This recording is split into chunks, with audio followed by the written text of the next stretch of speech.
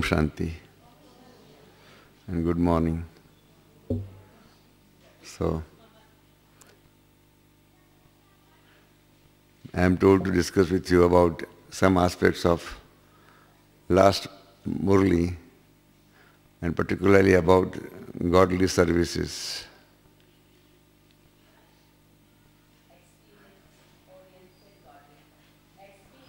I know it.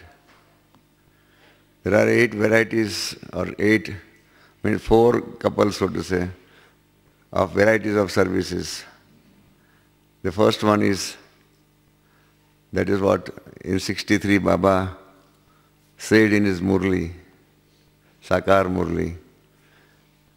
One fine morning Baba said in his Murli that godly service is going on at a bullock cart speed.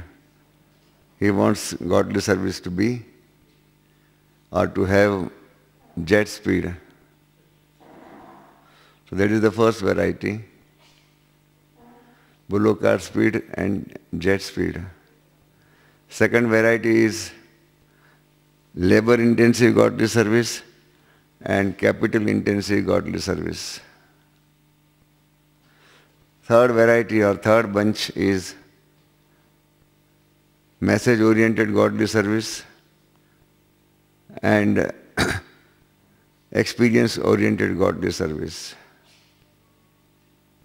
The fourth one, which is not yet taken up, the fourth one is peacetime godly services and peaceless time.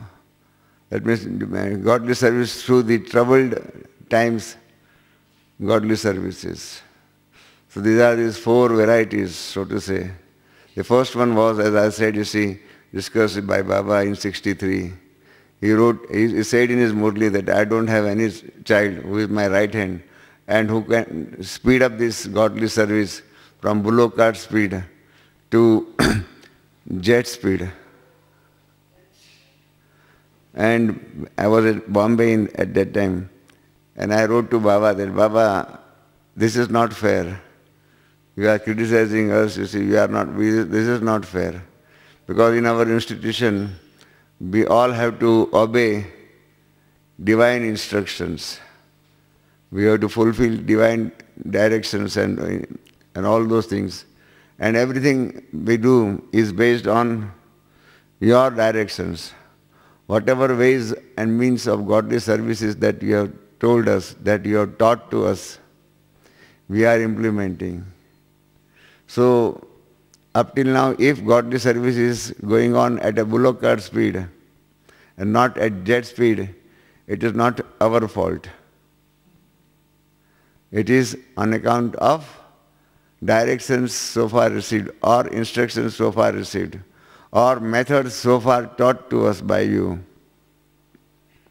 So if you give us ways and means of, or if you teach us ways and means of speeding up godly service with, say, jet speed, then you have to give us such instructions, such ways and means of godly service, and we are sure we will increase the speed of godly service. Then Baba replied to me that you are a good lawyer and you have argued your case soundly, but I know children. I know children, and you children have got 6th vice. You all know 5 vices. You know what is that 6th vice? Laziness. All children have laziness. And he said, Baba said that I am not giving you ways and means of jet speed godly service because you children are very lazy.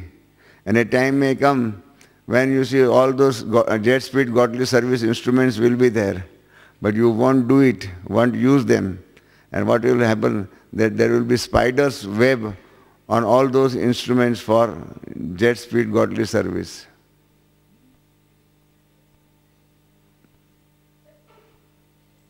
So I wrote back to Baba. Then I said, Baba, what you wrote to me, is it a blessing or a curse? I don't know. And I gave an example from Ramayana. Those of you have studied Indian philosophy and Indian scriptures, they might be knowing one incident. I don't know, I think most of you may not be knowing Ramayana. In Ramayana, what has happened that King Dasrath, Lokik father of Ram, King Dasrath had no children, and he had gone out for hunting.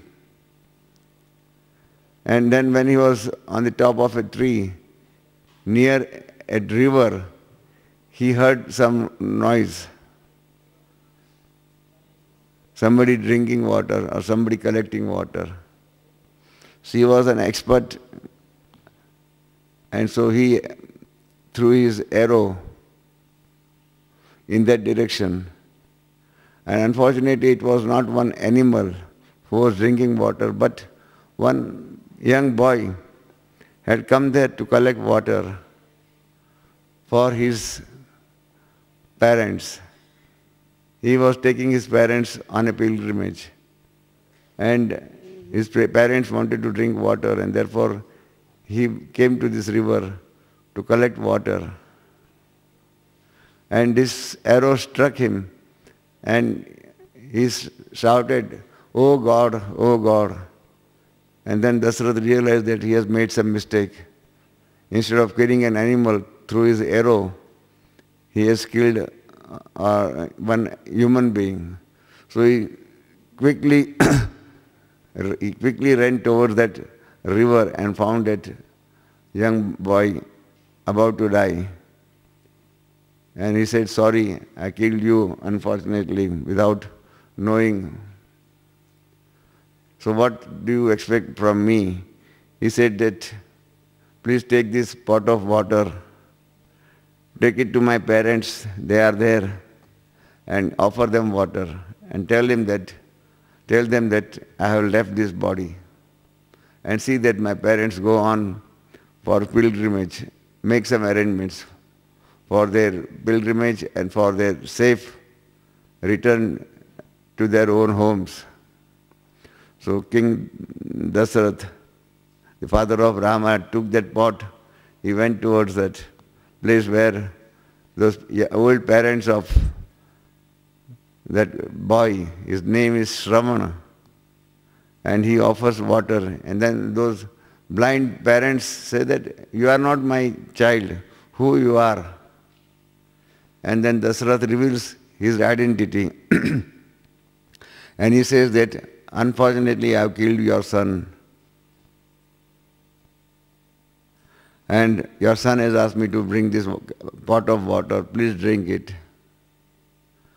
The moment they heard these things, those two parents said, "We don't want to live in this world, we want to die. But before our death, we want to curse you, that just as we are leaving this body on account of separation of our child through you, we give you curse that you will also die because of separation of your child from you." So Dasrath replies to those parents, says that, "I don't know whether this is a curse or a boon, whether it is a curse or a blessing." So the old parents ask him, "How do you say that it is going to be a blessing?" He said that, "I don't have any child at the moment. At the moment, I don't have any child. If I die today, I will die without any child. But on account of your curse or on account of your blessing, I will have children. And when I die, I will have that consolation that I have my children, but they are not in front of me. They are away on some duty. They must have visited, must have gone somewhere. And so I will have that consolation that I have children. And they will come back and they will perform my after-death ceremonies. They will take care of my kingdom. So I will have that consolation." So it is much better to die with children away from you rather than to die without children.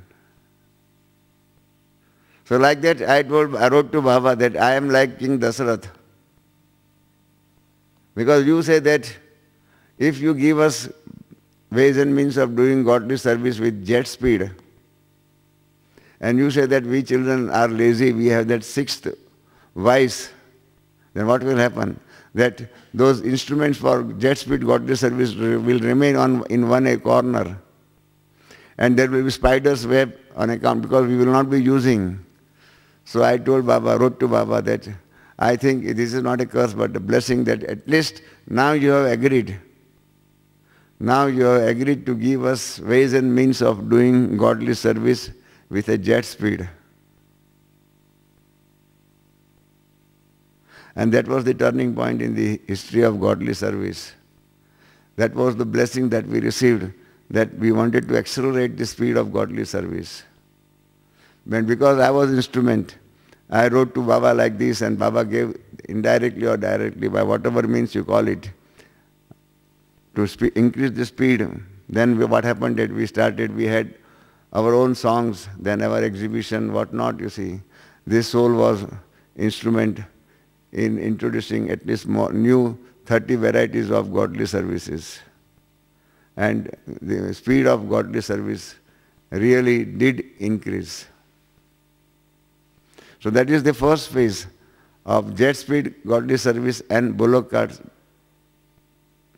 speed godly service. The second one is capital intensive godly service and labor intensive godly service. Capital, this is just like factory. In case of a factory, the employer, the boss, invests money, buys machinery, establishes factory, starts manufacturing process. Goods are manufactured and sold, and there are laborers employed. Laborers come and work. At the end of the year, or at the end of the month, or at the end of week also, because in some cases, at the end of the week, salary is paid. So the laborer gets salary or wages for his work done, but the employer gets the profit.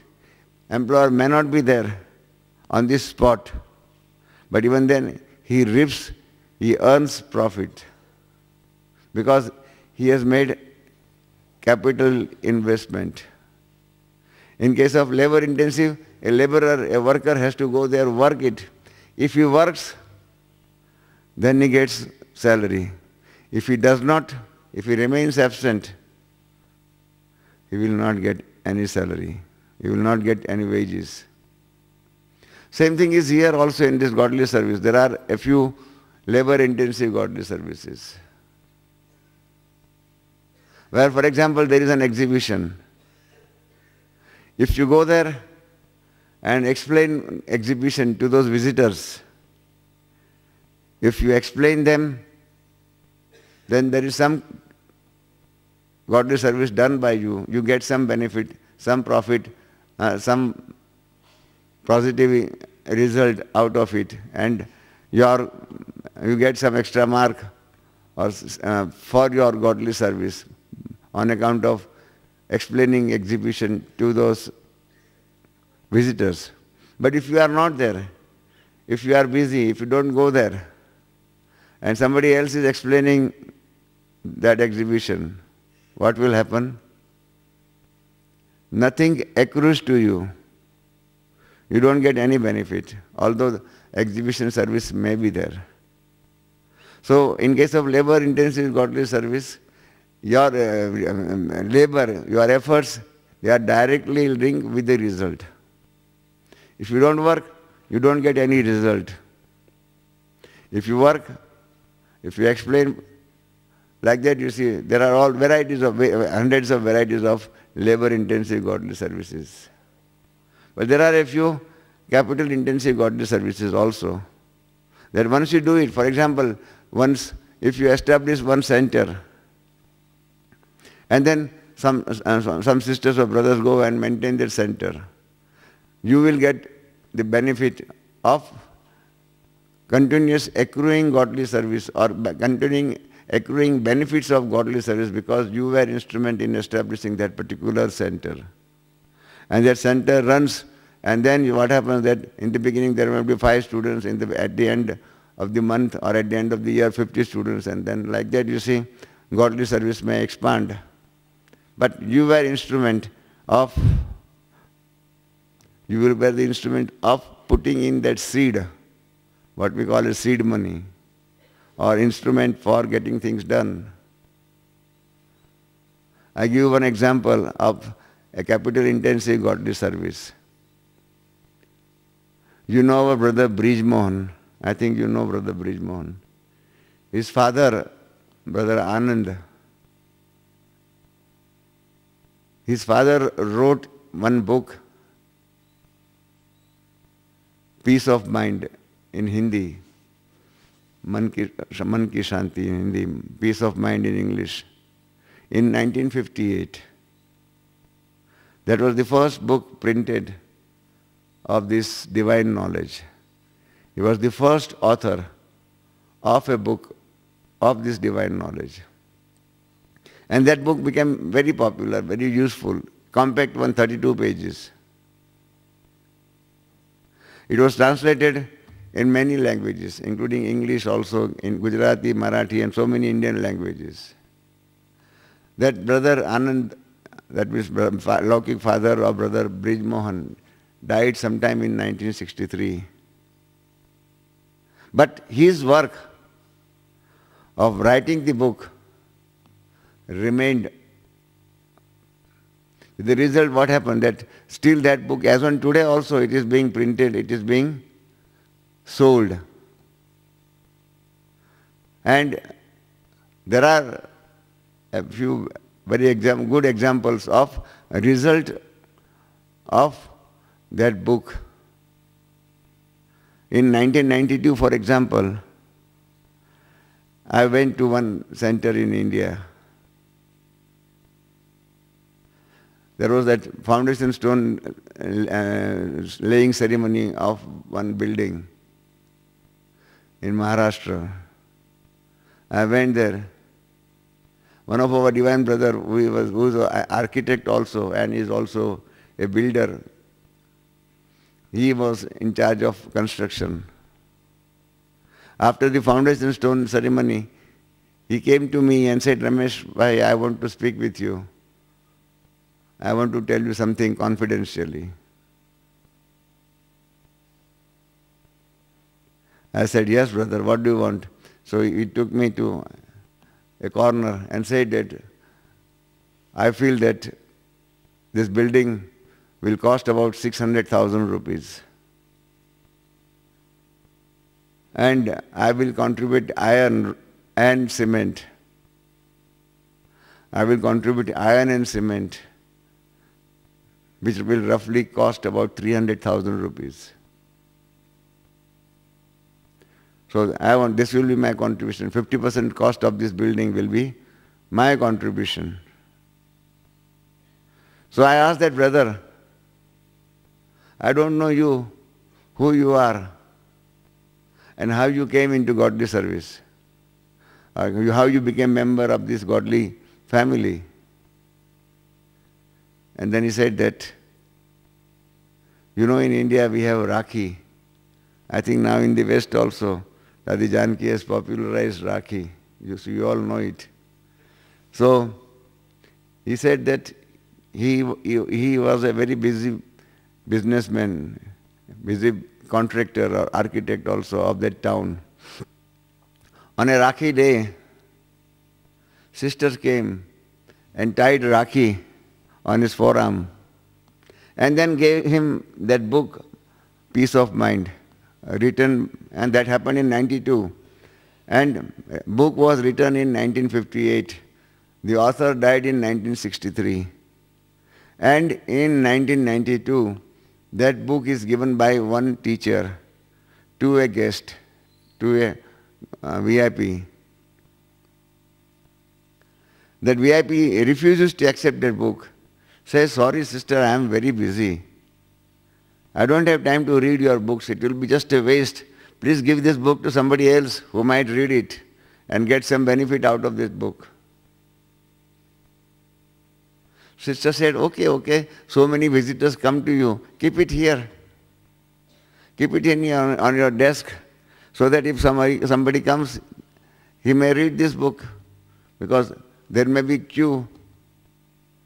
There may be queue of visitors to meet you. So sisters insisted, and that brother said, okay, if you want to waste your book, keep it here. I don't mind. He was staying in the same building. On the first floor, it was his residence, and on the ground floor was his office. Then what happened after a couple of days? He had some problem. He was busy in this office and he was not getting sleep. So what to do? How to spend time or how to kill time? So while he was just walking in his office chamber, he just saw that book, Peace of Mind. And he actually at that particular moment wanted peace of mind because he had some big problems because of which he had those sleepless nights, so to say. So he took that book and went to his bedroom and started reading the book. He started reading the book. And while reading the book, he got sleep. Why? Because of Peace of Mind book, he got peace of mind. And he got sleep. So next day morning he was fresh, and then he realized that by reading that book he got peace of mind. So he thought that, let me take this knowledge. So this reading of the book, Peace of Mind, was the starting point of his reading or getting this knowledge. He telephoned sisters that you told us that there is 7 days course. How can I undertake this 7 days course? Sisters told him that you have to come to the center for 1 hour a day for 7 days, and we will teach you 7 days course. He had his own ego. He said, sisters, what do you think? I am not such a useless person that I can spend 1 hour a day for 7 days. I am very busy. But I can do one thing. I have my assistant, PA, personal assistant, who is a stenographer. He will come to you.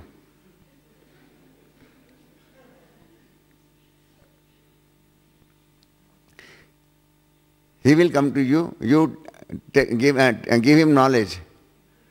He will take your dictation of your knowledge. He will write it in his shorthand.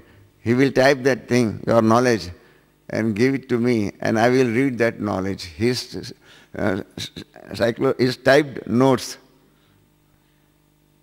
So sister said that something is always better than nothing. Sister said, okay, send your PA from tomorrow.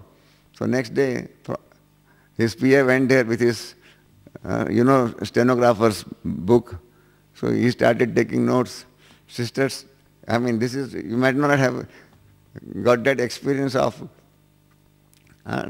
giving knowledge to a stenographer and a stenographer taking notes of the knowledge. Have you got that experience?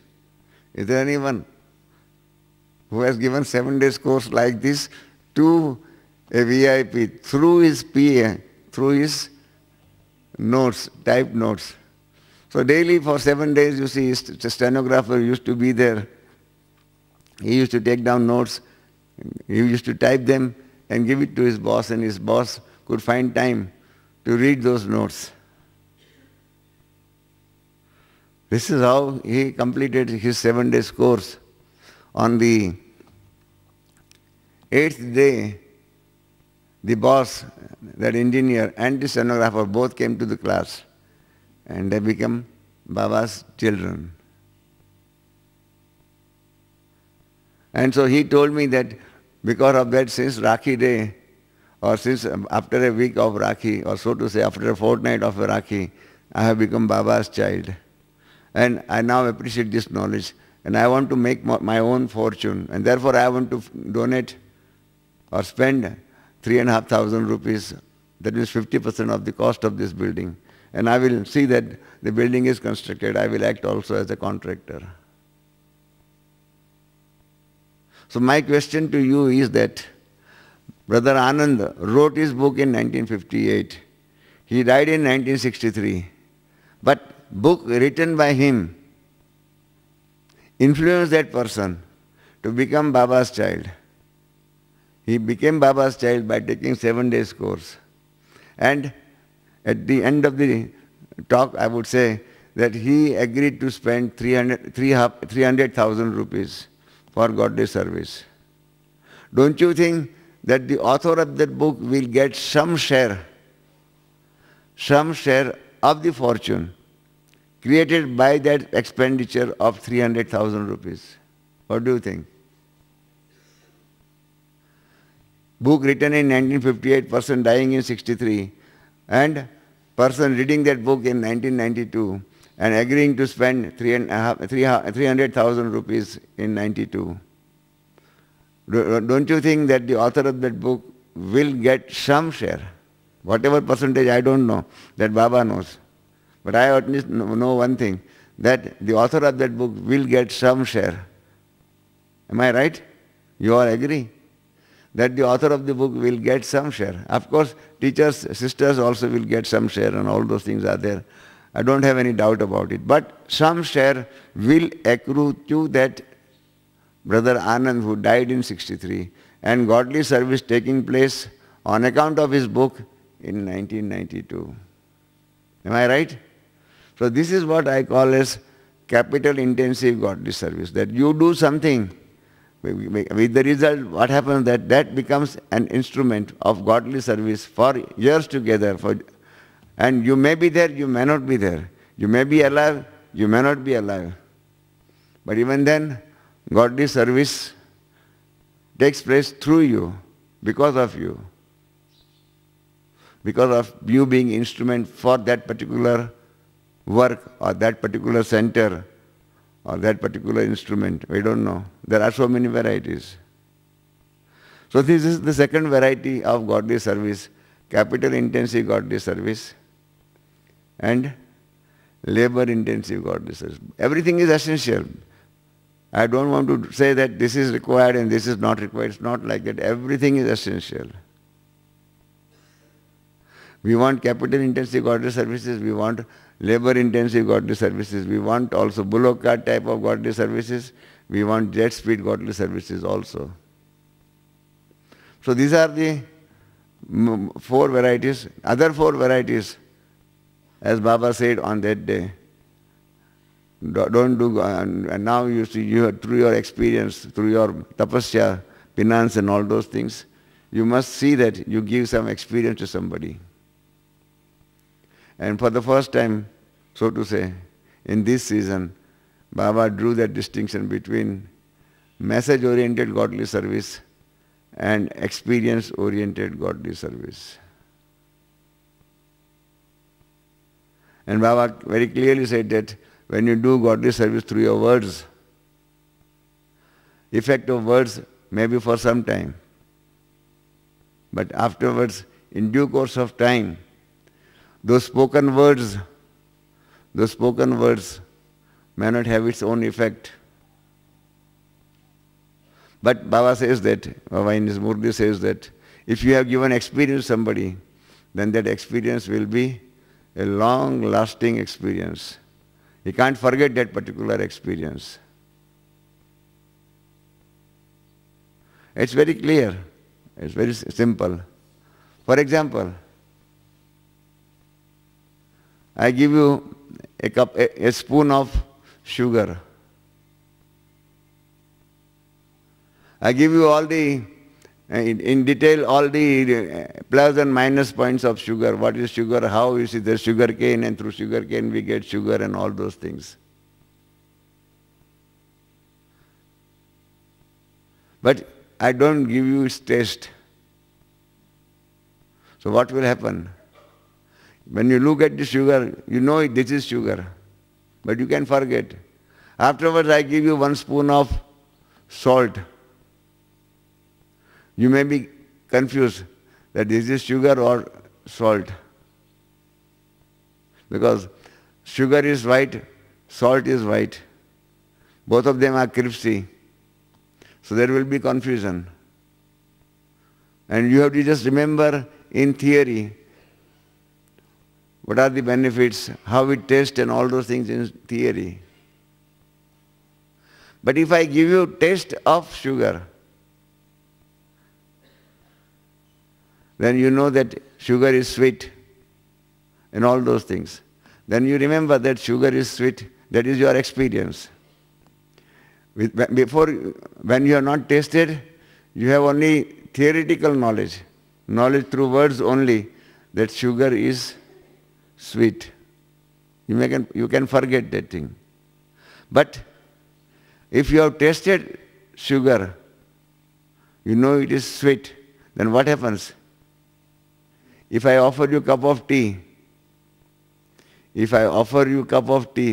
without a spoon of sugar, what will happen?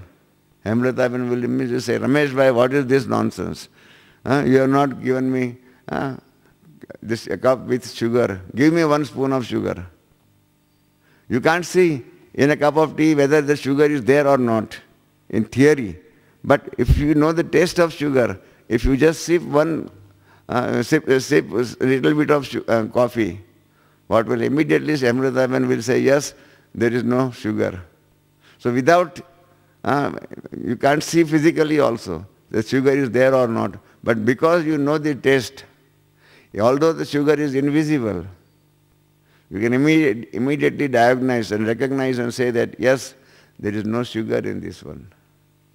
Am I right? You can easily say, because you have got that experience, that this experience is like this. But if you just have theoretical knowledge, words, only worldly knowledge or words, that means knowledge through the words, then what will happen? That such experience, such things may be forgotten. But if you give experience of something to somebody, then what will happen? That particular person will remember that experience. Give them experience of peace, give them experience of love, give them experience of happiness and all those things. In one of early Murlis of Baba said that in the world, people do not have that authority. In the world, people do not have that authority to give experience. You children only have that authority to give experience. Because you have experienced Baba, you have experienced God, you have experienced this godly knowledge, you have experienced Raj Yoga. And therefore you know it, that in this particular manner you can give experience to others and other souls can experience also. In Bhakti, for example, what happens that people go, there are so many, in India you see there are so many places, those scholars come and give talk on Ramayana or on Mahabharata or other scriptures also, even on Gita and all other things, scriptures also, for days together. But they merely talk. They do not give experience. With the result, what happens? That those who listen to their talks, to their discourses, people forget. But if they get experience, then what will happen? That they will remember these experiences forever. And this is how Baba wants us to now change it over. In the beginning, you see, when we were in that infant stage of doing godly service, it was essential to give message to all. That Baba is now, see, Baba is giving this knowledge and all those things. Message of Baba incarnating on this earth. All those things, you see, In the beginning it was essential. And in the beginning Baba wanted us to give or to do message-oriented godly service. In fact, in one of his Murlis, Baba says that one of the aim of doing godly service is, Baba says that you have to inform everybody. You have to inform or give message to everybody that Shiva Baba has come. You have to give message to everybody that Shiva Baba has come and come and take this benefit of this knowledge. Experience his knowledge, obtain his blessings and obtain divine benefits or divine births in the golden age. And there Baba clearly told that I don't want anybody. I don't want to listen from anybody at the time of destruction. At the time of destruction, that they should tell that, oh God, now there is destruction. You must have been here on this earth. We did not receive your message. If we had received your message, we would have acted upon your message. We would have obtained fruits of your message. We would have obtained better result in the new world. We would have obtained our place in the golden age. I remember in 74, I and B.K. Usha, we were in Tanzania, Dar es Salaam.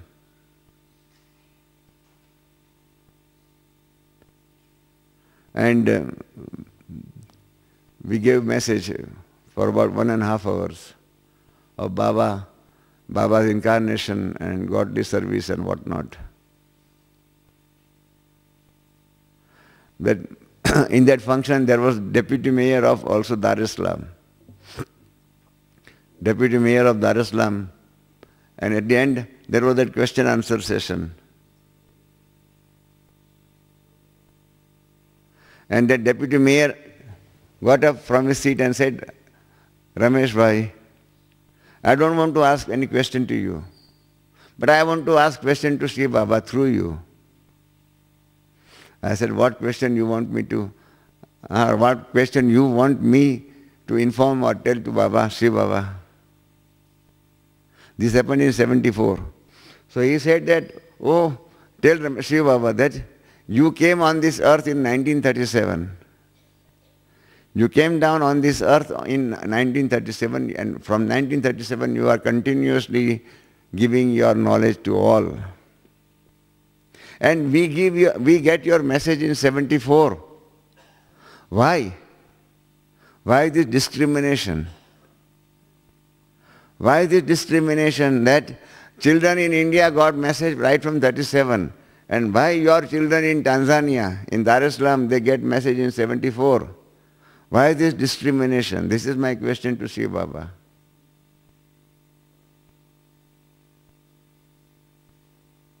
You followed this question. That means we gave message to these people, you see, of Tanzania late in 37.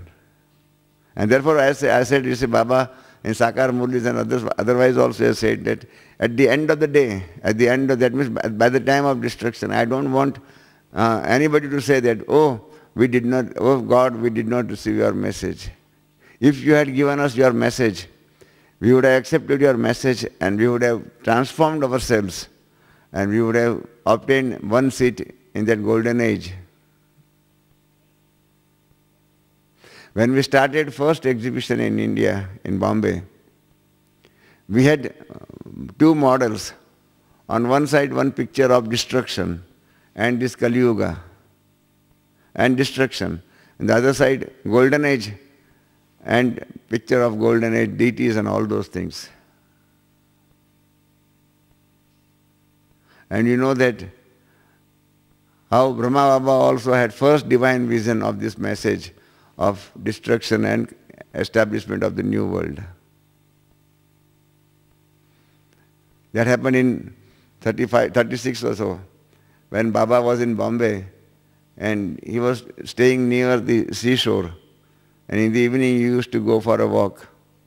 While he was sitting on the beach, he had that divine experience, the whole sky in front of him, became big television screen, and he had that message. He saw that thing, destruction taking place, bloodshed and whatnot, people killing each other and all those things. And Baba got afraid. Baba said, "Oh, what is this going on? I don't want to see these things." And then he closed his eyes also. And then after a couple of seconds, you see that scene of destruction vanished from his eye, in front of his eyes.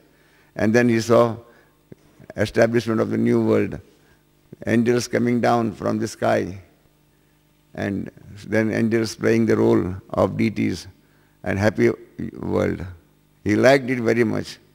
And then Baba heard that voice, that message, that you will be responsible for this transformation. I have actually heard this story from Baba. And then I said, "Baba, then what did you do when you heard this voice, that you will be responsible for this world transformation?" Baba said, he raised his hand like this and said, "Oh, I don't think I am capable enough to do this work." He raised his hands like this and he refused to accept that responsibility.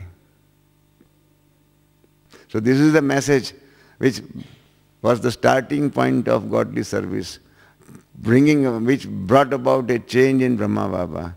He went to Calcutta. From Calcutta he went to Banaras.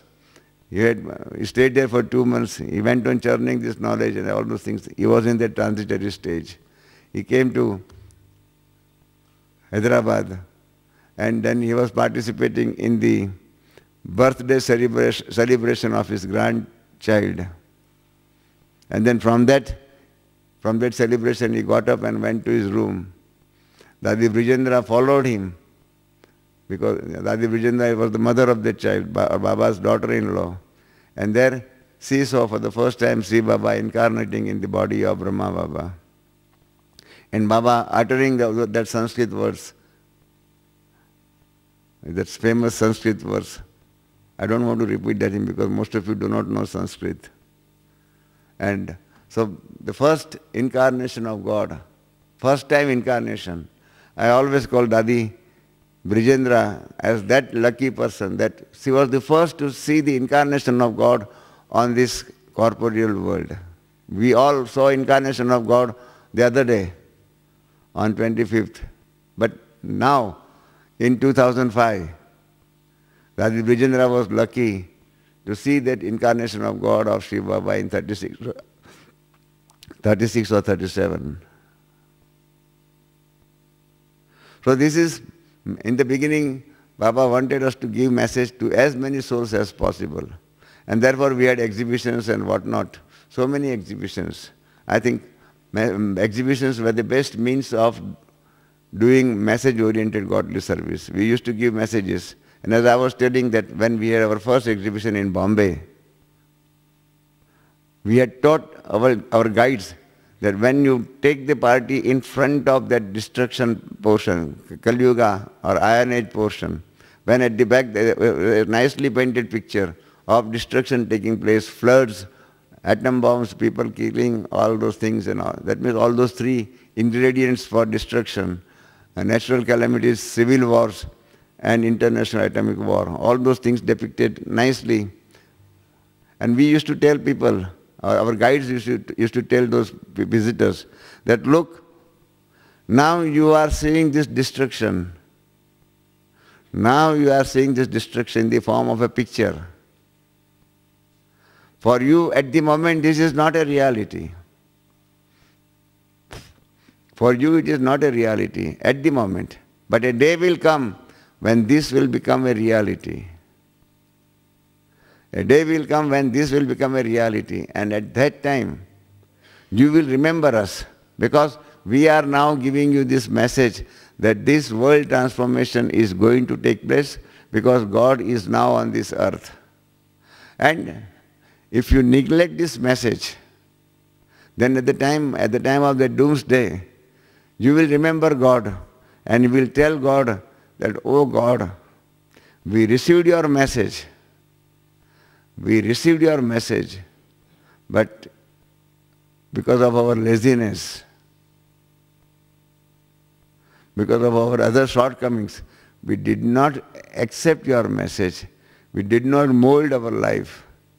And therefore, as on today, at the time of the destruction, we are going to leave this body without any good work done which can give us place in the golden age. So please remember this message, and please remember my name. All guides used to tell them their name. For example, if I am explaining that party, I will tell my name, that you will remember Mr. Ramesh, that you visited this World Renewal Spiritual Exhibition and you got message of Sri Baba. And at that time you will remember your mistake. You will repent for that. You will repent for that. Because next door, here is the golden aged world. And you will not be there in this golden aged world. This golden aged world will be in reality in near future. But you will not be there. Because of your negligence. Because of your non-acceptance.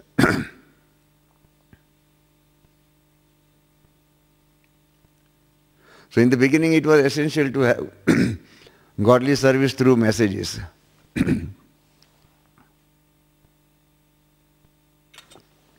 So Baba wanted us to give message to as many as possible.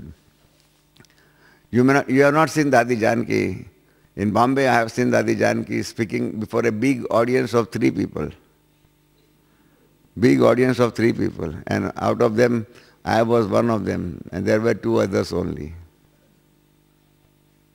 A day was there like that, you see. A time was there like that, you see, when there were hardly a couple of people. I remember when I became Baba's child, in the beginning I was cooperative soul. I became Baba's child in 61. And then we had our first function, Rakhi Day. And so Dadi Nirmal Shanta was our teacher. So we had our service planning meeting. And Dadi said, what do you want to do? I said, Dadi, we want to give message to as many as possible. Let us have a big function. Let us have a big function. So Dadi asked me, for how many people? I said, Dadi, 4,000, 5,000 people will be sufficient. He said, what do you want? What do you talk? Hardly anybody comes to our function. I told Dadi, that is your old traditional method. I know how to give message to everybody because I have got that experience. Baba has taught me. Because during that period when I was a cooperative soul, I was a general secretary of an institution where we used to do big functions, inviting 10,000, 15,000 people. They used to pay for their entrance, 10 rupees, 15 rupees, 100 rupees like that. We used to charge money. They used to come and they used to get reward for what they have spent money, for what they have come there. So I told Dadi that I have got experience that I can easily tackle audience of 5,000, 10,000 people. Dadi said, nothing doing. We will have a small function. We will take a small hall. And Dadi said that nobody comes to our function. So I said, Dadi, I know how to give message and attract people. So Dadi said, okay. Dadi Nirmal Shanta said, okay. And then we printed our invitation. We said dramas, dialogues, songs and all those things. And at the end, we wrote discourse. And a hall for 350 was booked. We opened the gates at 3 o'clock. Function was from 3:30. And within 5 minutes, 350 people came and occupied the hall. So this is how you see message-oriented godly service started. In the beginning, we were not knowing how to give one message also. We used to just print messages, invite, give flyers and all those things, but there was no regular method. In that first function, I wrote drama, In Search of God. Usha was our principal actress. It was really very nice drama. The audience enjoyed that thing. And so many times I say that I am the first Shakespeare of this knowledge. Because to present this knowledge in the form of a drama and attract people, give message to the people in the form of drama. This is how we see message-oriented godly service started in a big manner in 61 Rakhi time. So so exhibitions and whatnot, so many things started. Conferences also and all those things you see, I mean. But now Baba wants to give us, and Baba wants us to have that emphasis on experience. That experience we can give experience of peace. Baba says also, in one of his Murli, Baba said that if a person has desire to have experience of peace, and if you try to give him experience of love, that will not be accepted by that person. You will have to diagnose the need, the desire of that person. You will have to meet his challenge. You will have to meet his desire.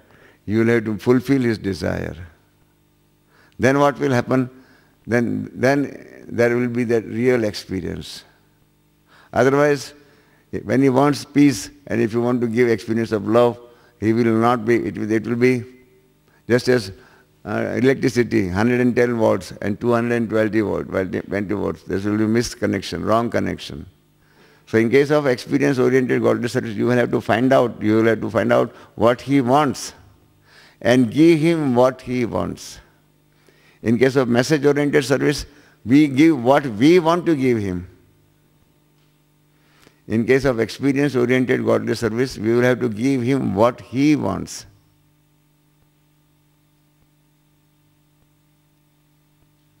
For that, in another Avyakta Murti, Baba has said that you children should have an intellect of a scorpion.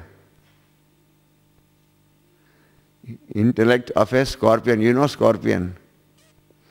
So Baba says that scorpion also knows that when and where he should bite, so that his biting is most effective.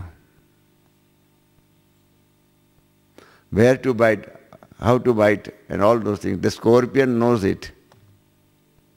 He will not bite on a hard surface. He will bite on a soft surface. Because he knows that the poison will go into the depth in a soft surface, not in a hard surface. So in experience-oriented godly service, you have to find out the soft corner in that particular person and touch his soft corner. Everybody, we all have some hard corners and we all have some soft corners. Am I right? You just examine your own life and find out whether you have some preferences, some likes and some dislikes. Dislikes are your hard corners, likes are your soft corners. So find out those soft corners, what he wants, what he wants, and then give him.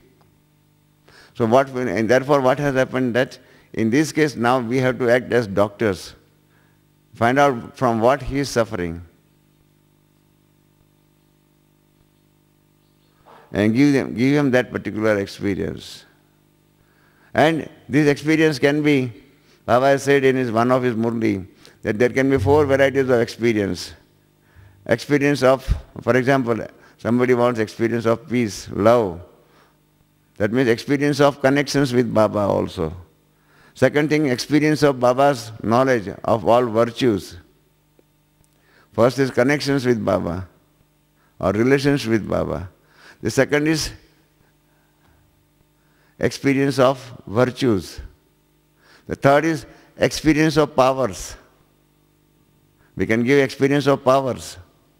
And the fourth one is experience of what actual deeds committed or performed by Baba. We can narrate those experiences and those people will be absorbed in those realization of those experiences which Baba has given us so far. Narrate them and then what will happen? Those incidences will create a lot of impact on the minds and hearts of the people.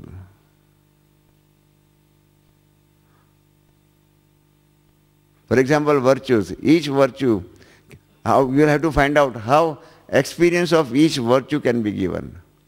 Up till now we were knowing that how knowledge of each virtue can be given, or each power can be given.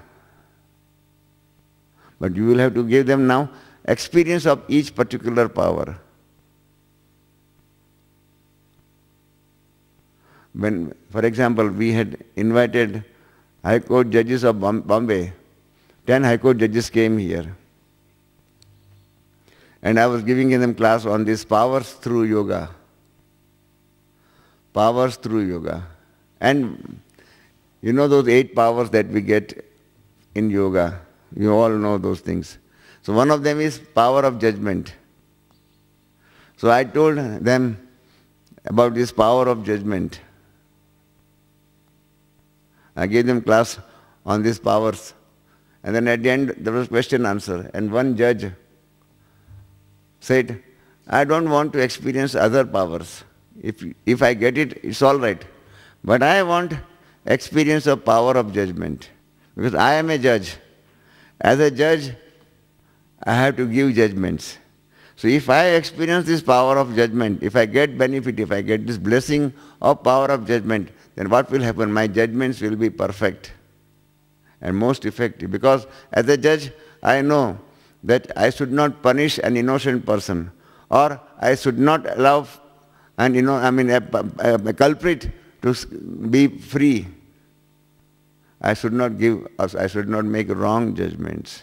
So I want power of judgment. Give me knowledge of how to get power of judgment through yoga. Up till now you gave me details of all this knowledge of power, all the powers. Now teach me how to get this power of judgment. And then we gave him power of, the experience of method also was taught. They all went back to Bombay. And then they continued, out of 10, 4 continued to do yoga, morning 4 o'clock yoga. And after a year, we had a get-together of all those judges. They came, they came to our center. And then I asked them about their experience of experimenting with power of judgment. And that judge who asked me this question, he said, yes, Ramesh bhai, I have experienced this power of judgment. Then I asked him this question, that how could you differentiate between your original power of judgment before you experimented with yoga and afterwards?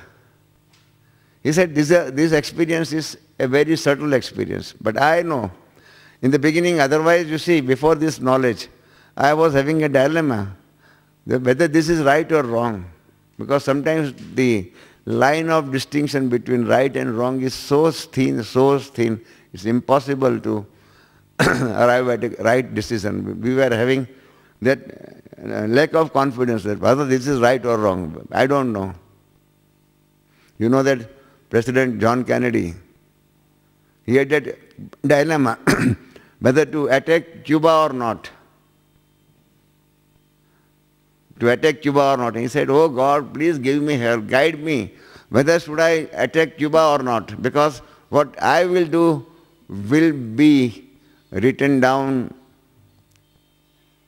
on the pages of history. Anthony Eden, English Prime Minister, made mistake of attacking Suez Canal. He lost it. And as a result, what happened? That he had to resign as Prime Minister. Madam Thatcher, she attacked some of those islands near South America. And she knew that if I fail, I will have to resign. But she made a right judgment. And she succeeded. Anthony Eden failed and made a wrong judgment in Suez Canal attack. And he had to resign. President Bush attacked Iraq. He succeeded in that thing. So he survived. But if he had failed, like that John Kennedy also thought, if I fail, I will have to resign and people will say that here is a failure president of America. So like that, you see, he said, that judge said, we always have to think whether I am giving a right judgment or wrong judgment. If I give a wrong judgment, people will criticize me. That here is a judge who did not know law. But he said that now I know that quality of my judgment, I know it. And I know that less number of people go in appeal against my judgment because they know that there are no chances of gaining positive result from this judgment. Whatever this judge has said, it will be reconfirmed in appeal. Therefore, don't waste money. So he said, formerly many used to go in appeal against my judgment. Now hardly a few, they go in appeal against my judgment. And the lawyers know that this judgment is a very sound judgment. So he said that my sound judgment is on account of my power of judgment. I daily in the morning try to catch that power of judgment from Shiv Baba. And I utilize that power. So this is known as experience-oriented godly service, where you see all these virtues, all these powers, all these connections with Shiv Baba, all those, for example, relations also. Each experience of relationship with Shiv Baba is different. If you remember Shiv Baba as father, and if you try to gain benefit from Shiv Baba as father, let me tell you very honestly, experience and the result of remembering Shiv Baba as father is entirely different from remembering Shiv Baba as mother. You experience these things and you will realize. And then, based on that thing, you can teach people that if you remember Shiv Baba as father, in this particular manner, you will get this particular benefit, this particular experience. In a family also, a child knows the basis of different relationships in the family. If he wants food, he will not go to this father, but he will go to mother. The mother, I am hungry, I want food. He knows it, that food can be given by mother. So he approaches mother for food. But if he wants money to pay his school fees, he will go to his father. Oh father, give me money. Am I right? You must have all done these things. But if you wanted to play, you will not go to your father. Come on father, let us play. You will have gone to your brother and sister or friends. Let us go and let us play. So if you want to experience play, you want to enjoy entertainment, all those things, you go to your friends or your brothers and sisters, not to your father or mother. And if you want to get something done, you order your servant that, oh servant, come on, polish my shoes. You know what the servant has to do, what your brothers and sisters have to do, what your mother and father have to do. So each experience of each relationship is entirely different. And find out what that particular person wants it.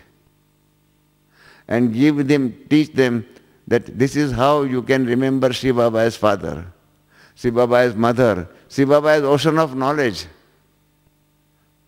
I always write one article in each issue of Gyanamrit magazine.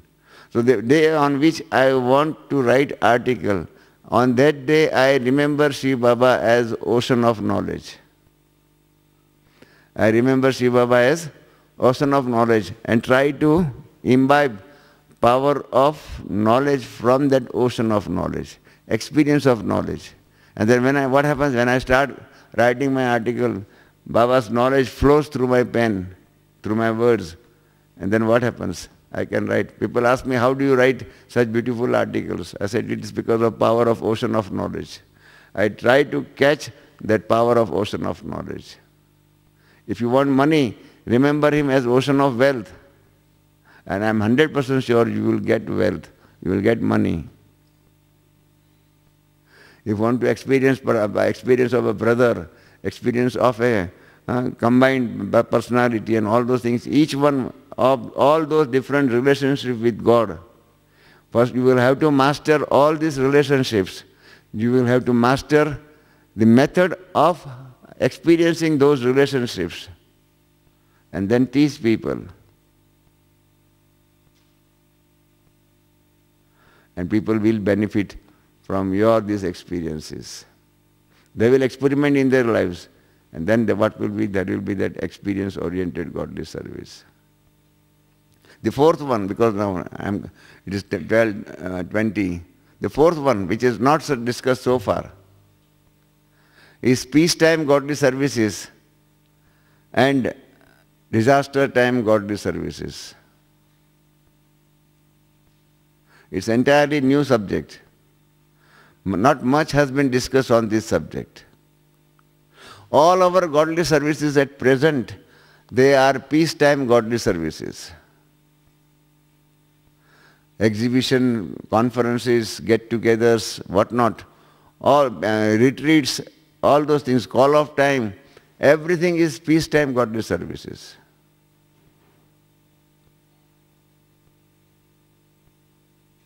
But what will happen? How best we can do godly service at the time of destruction? You can't conduct a conference, you cannot organize a conference at the time of destruction. It is just like this. Vehicles for journey on the road, on the earth, they are entirely different from vehicles in an ocean or in a river. You can't drive your motor car in an ocean. Can you drive it?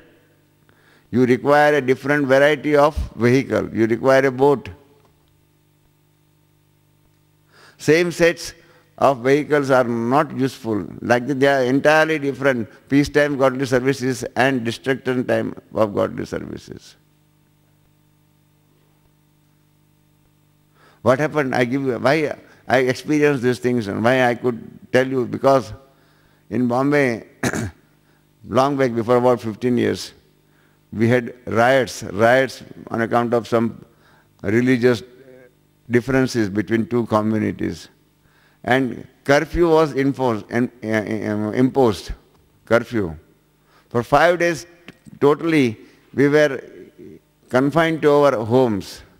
For 1 hour only they used to give break, so that during that 1 hour people you can go out, buy milk and all those essential commodities and survive. But for 5 days we were totally confined to our homes. And then at that time I was doing yoga, and then I realized that how to do godly service during riots and when there are curfews. You can't go up to people and invite people, come on, come to us. He gets only break of 1 hour. In that he has to buy vegetables and all those things. He can't come to you for a retreat. Can he come? He can't come. You can't organize exhibition. You cannot do anything else. Even normal classes are not possible. So then I realized what should be the methodology for doing godly service during such peacelessness time, during such disturbed times. Baba has said that at the end, all those who have received messages and all those things, they will realize that yes, they had received Baba's message. They will come to you. And at that time, they will have soft corner to receive Baba's message.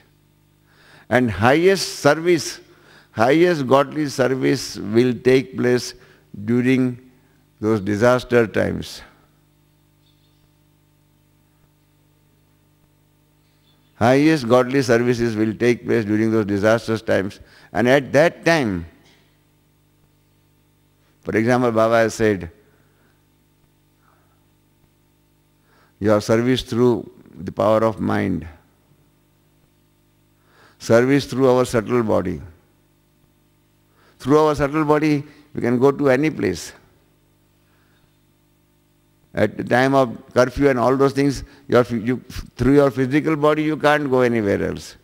But through your subtle body, you can go to any place and go to anybody and give them message of God. We all have experience of doing godly service through our physical body. You ask Dadi Janki when she comes, ask Dadi that please teach us this method of doing godly service through our subtle body.